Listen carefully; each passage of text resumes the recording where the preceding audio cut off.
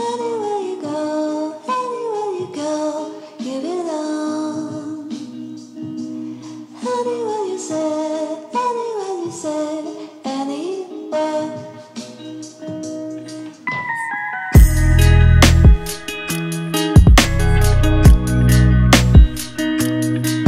So hello guys, good morning from Cologne. Right now we are in our new city, new location, and as you can hear, the city is kind of different, it's kind of noisy, because right now we are in Bahnhof, and next to Bahnhof there is the most beautiful thing that you can find in Cologne, and it is the most best attraction in Cologne and the most visited attraction of the Cologne. So we are sorry a little bit for noise. But But right now we are standing in this main square where there's a lot of people, a lot of tourists, and as it's Bahnhof, like next to us as well. So a lot of people coming out, and there are some manifestations or something like that. So yeah, as you can hear some music right now. Exactly. And yesterday we came to that city. Can you say what happened yesterday? So yesterday night we arrived here, and after coming to the city we were a little bit lost for some time because it was kind of difficult for us to figure out how the city works, how the trains, buses in the city. Everything is mixed, very different, unpredictable to be honest. Like I think that they built everything to the city not for the people to understand it very easily, but still it's a viable city, I think. Exactly. Yeah, and after that in the night we went out to enjoy the Friday night because it was Friday. So we went out to a beer club. Yes, at first it was club. Yeah. And then we went to the club. Yeah. Where was mostly African music and a lot of cool music, to be honest. Yeah. We were dancing, enjoying the night. Exactly. And then we came back to our hostel. Now we are here. And the spot which we are talking about is the Cologne's oldest Gothic church. You can see behind us. This is what Cologne is known for, and you can see everywhere lots of tourists, lots of things going on. So we'll be going inside the church now, looking around, and probably try to go at the top of the church if it's open. So we'll see you there. Enjoy the vlog. See you. Pas de soleil, pas de soleil, pas de soleil, pas de soleil, pas de soleil, pas de soleil.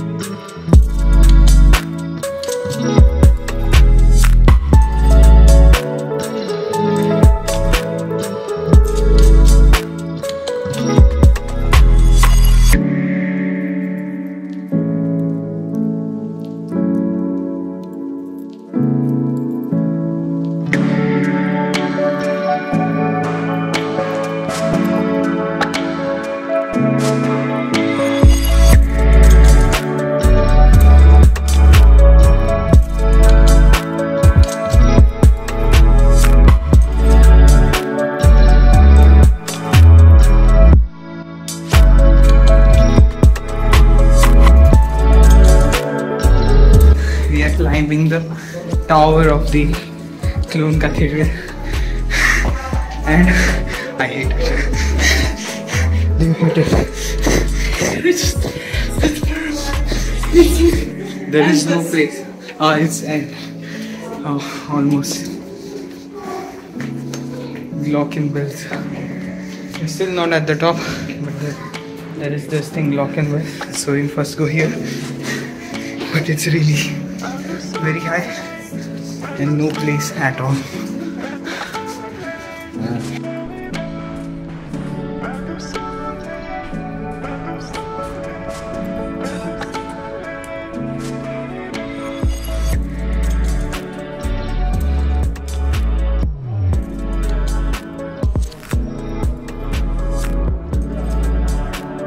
So guys, right now we are almost at the top.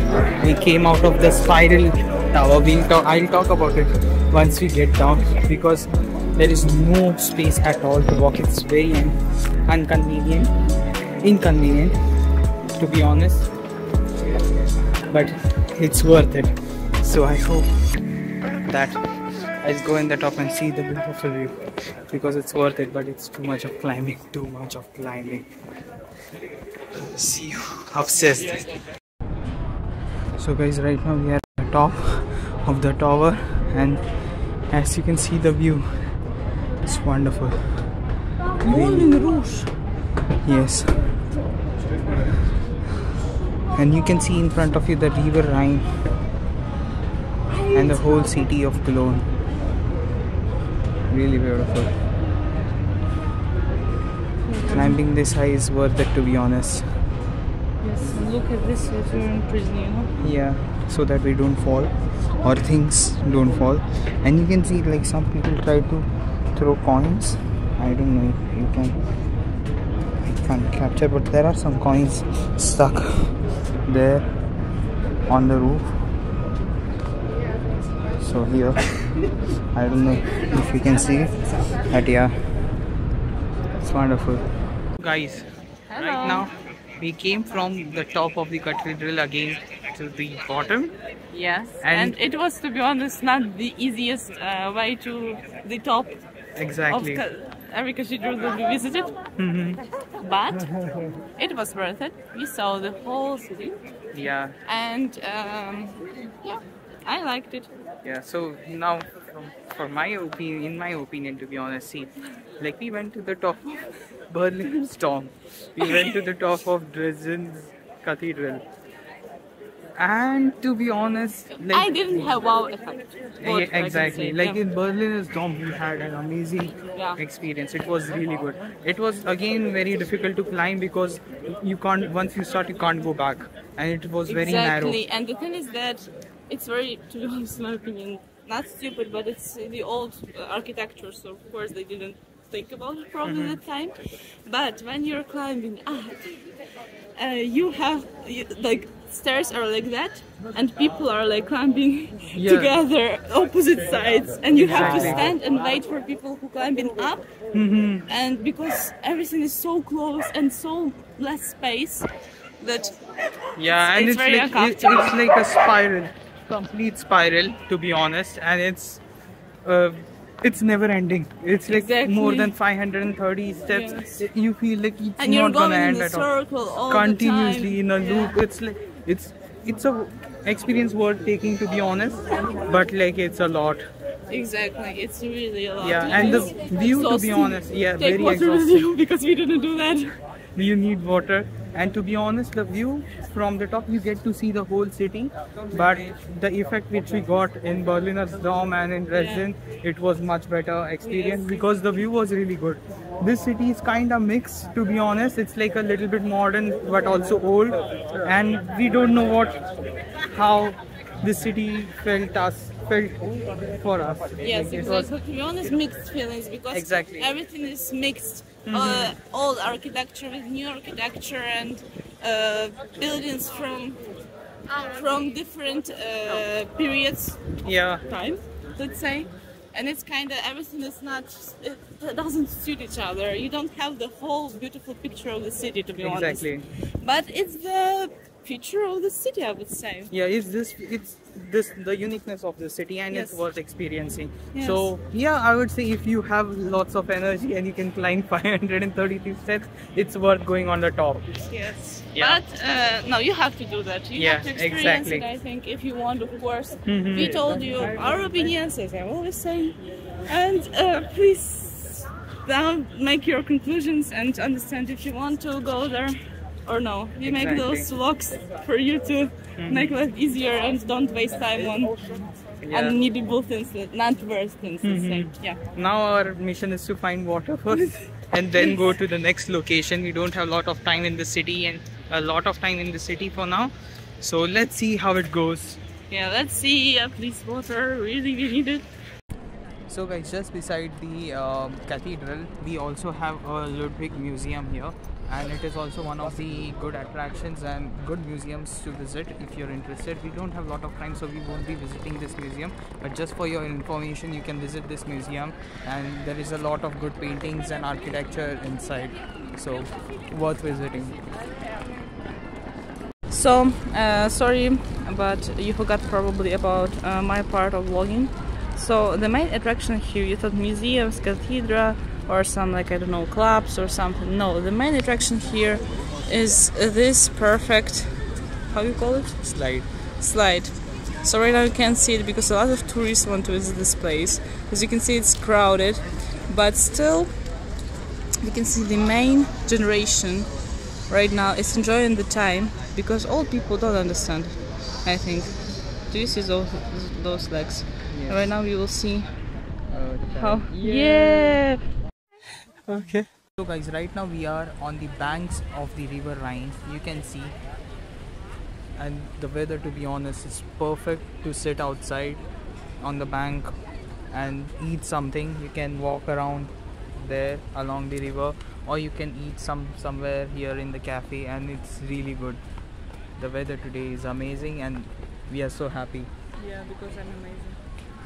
So guys, after an amazing lunch on the banks of river Rhine, we have come forward a little bit to our next location, which is Great St. Martin's Church. You can see right behind us. It's not very much like a great tourist attraction anymore because of the buildings you can see around, and it's almost a residential area, but the church is really beautiful. You can see the architecture Not is really so many good. tourists here, Yeah. but still this is Most one. of them just walk around river Rhine Yeah. and don't come here a lot, but still it's one of the major attractions in And it looks Köln, very beautiful, to and be it honest. really looks beautiful. So if you come here, you can visit this place as well. Guys, right now we are at the old market of Cologne. You can see behind us a lots of cafes. Yeah, This as in icon, every market, main square. main let's say, square, yeah, main square, and here the iconic you can see the tower of this main market, and behind us is the Rathaus, old Rathaus, and also the new Rathaus, which is this building. You can see this one. So yeah, this is the town square. You can come here, You sit can in see the different- differences between the old and the new one. Exactly, And- and this is what symbolizes the city, to be honest, because Exactly, mixed again. You see, and even in the main square, everything is mixed, and you see how simple is the new one, and Yeah. how beautiful architecture we can see on the old one. old one. And this is what is all about this city. You can come and visit this place.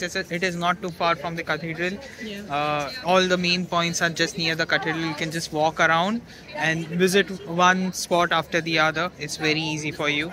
So we are just walking towards our tram station where we want to go to the chocolate museum. So before that, we decided to come here to the old market and show you the old market. So see you at the chocolate museum now. See you guys. Hopefully.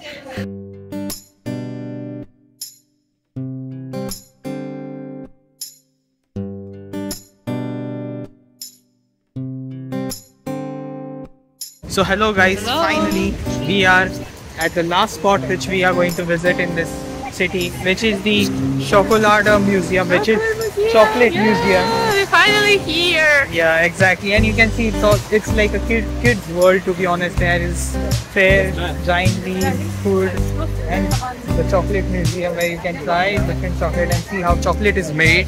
So we are excited to go inside. And we will It's show you very how it crowded. is inside. Yes. Yeah, it's very crowded, so probably we'll have to stand in queue to get a ticket. But let's see. We are very excited to go in and see. Exactly, we will see some sweetness. Finally. Exactly. Yeah, and eat with few Chocolate chocolates. which makes you happy. And yes, I'm excited a lot. Yeah. See you inside. I don't know if we are allowed to shoot or not, but if we are, then I'll surely take video for you. Right now we are inside the chocolate museum. The line was very long, as I said, because it was very crowded. Yes. It took us like at least 20 minutes. 20 minutes to say inside. yes. Yes. But once we entered, we got a free chocolate to welcome us to the school and buy see he's like a kid. We feel ourselves like kids, you know, our dream comes true. We feel like in Willy Wonka factory, to be honest, right now. And the guy is not dressed like Willy Wonka, but still. But he looks like a father of Willy Wonka. Yes. Exactly. So No, it's a father of a kid. I think in Willy Wonka's. in the grandpa, not Yes, the father. the grandpa. Sorry, the grandpa. Yeah. Yeah. Exactly. So, and now we are going into the museum. We are not interested a lot in the information. We are interested a lot into seeing how chocolate is made and to eat chocolate. And she's already eating a chocolate. So I adore it.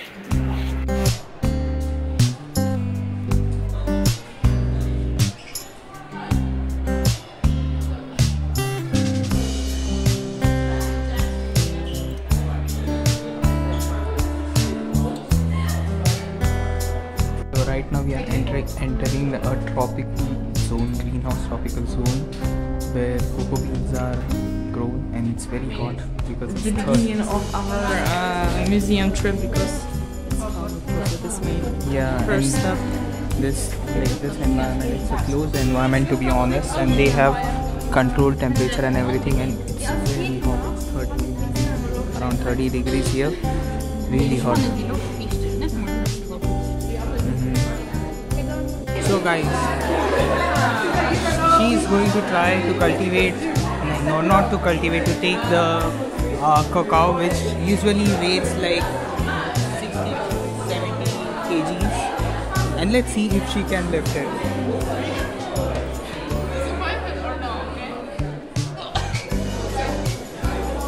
Amazing try. You see guys, in Africa, most number of cacao comes from Africa, but it's done by child labor because there is a lot of poverty in West Africa. So, and they get underpaid, they get almost like $1.90 per day, which is the poverty line, and most of them, their income is below that line. So, it's interesting, but these facts also tell you something about things. Here, you can see here also Videos. how it made from first to. Yeah. You So see it's first they cut. yeah, it's harvesting and collecting, then it's opening and removing, then they ferment it. After fermenting, they dry it. After drying, they put it on the boats and send them to the countries where chocolate is consumed a lot. So today we are in the our new sport. Hello. So what can you say about this chocolate factory? Yeah, it's very good to be honest. The factory shows and gives lots of information. I am now interested in cocoa business to be honest, because I can buy cocoa at a very less price from Africa because people are paid less there, and it's pretty cool for businessmen like me. Yes, of course. Of course. So, and I can sell it at very higher price in these European countries because of course it's cocoa. So it's pretty interesting to be honest, and as Yes. a businessman I have to do that. I don't give a fuck about all that stuff. Definitely, and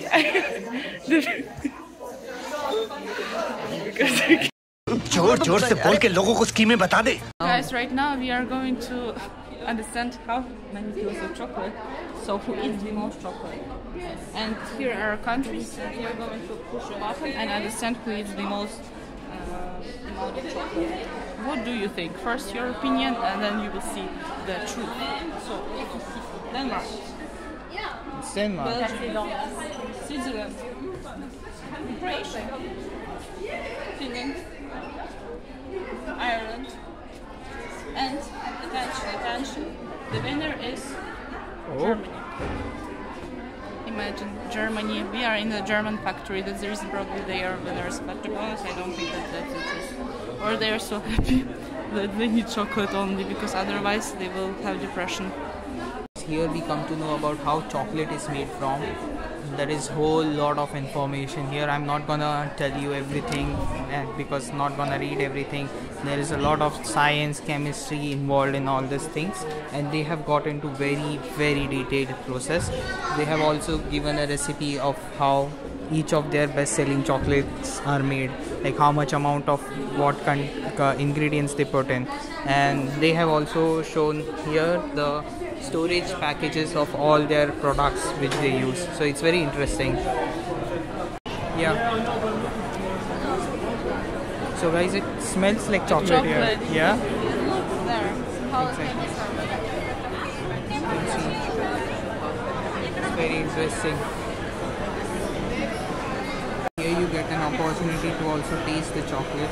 So if you press the button and see, you can just observe the cake how it does it. You just have to press the button and then a chocolate comes out and you can taste it.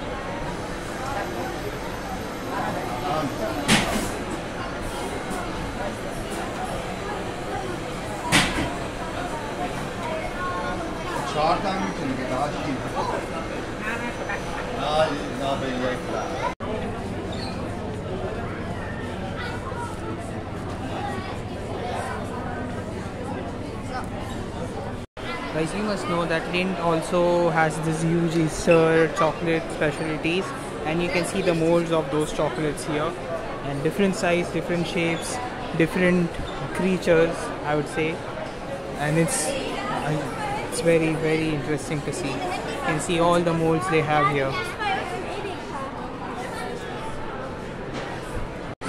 So guys, here you can see on the other side of the glass, they are preparing different varieties of the chocolate, like the Lind chocolate, and they're keeping it in the freezer to freeze the chocolate and then they can sell it. So it's very much interesting, and they have lots of variety here.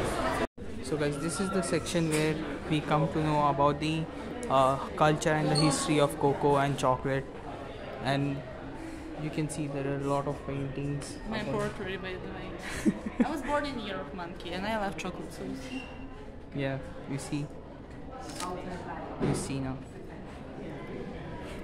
Different. And then you can see lots of old chocolate making pots and everything here, and all about the history of chocolate. So if you're interested, you can look into it and read about it a lot and see so many things here. So guys, right now we are in a chocolate school in this museum, and there are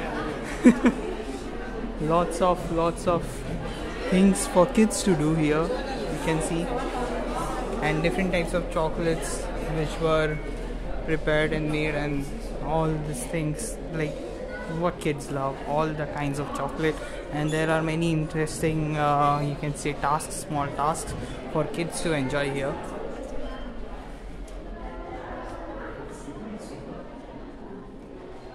You can see the cult classic chocolate, the classic chocolates of all time.